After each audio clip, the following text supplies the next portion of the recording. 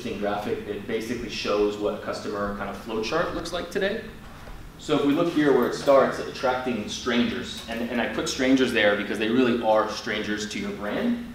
And the first thing that like good marketers do is educate, right? And so you educate people on not so much on the pros and cons of what you have or the benefits of your product, the benefits of your service, but rather educating people on why they should go with you, what this will do for your life. If you look at, like, I think it was the TiVo example, right? So like TiVo ultimately failed, even though they were the first DVR product, but they just didn't come out and say, hey, our product will allow you to, turn back, pause and record live shows and be able to, go back and watch what you do. Like, it didn't actually say that. It came out and said, like, we are a digital video recording product.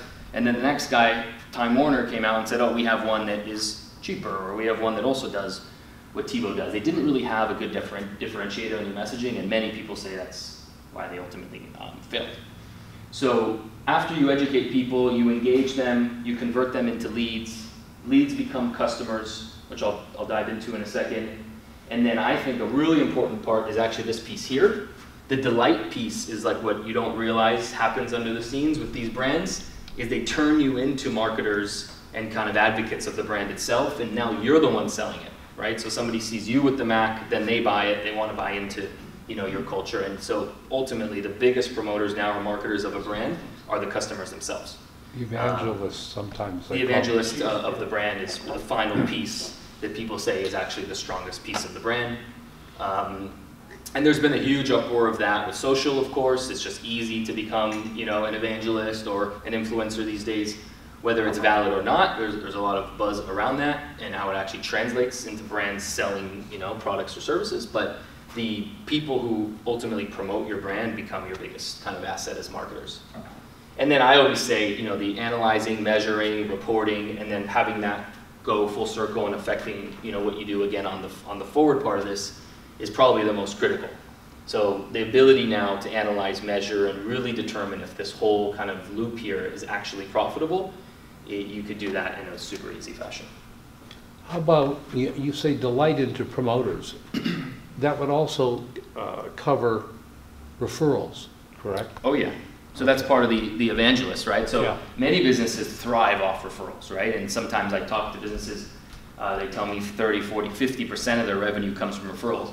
I think that's a little dangerous, yeah. But nonetheless, if those referrals are good, they act as a machine that generates revenue for the business. Yeah, because like you mentioned, you start off with the acquisition, customer acquisition. If you try to acquire a new customer, the cost of doing that is so high as compared to if you delight your customer. That's and then they just exponentially you're kind of... Yeah, great point. I would say, to put some numbers around it, it's about 3 times the cost, 3x to bring in a new customer versus having one promote. Keeping the same one, or even keeping the same one.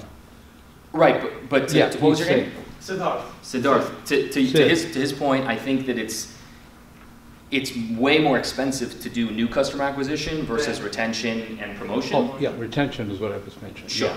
So yeah, it's all around the same thing. And brands look at that, specifically e-commerce, right? To get somebody to buy the product first is about 3 times the cost. And most e-commerce brands take into consideration that that'll probably be a loss. Yeah.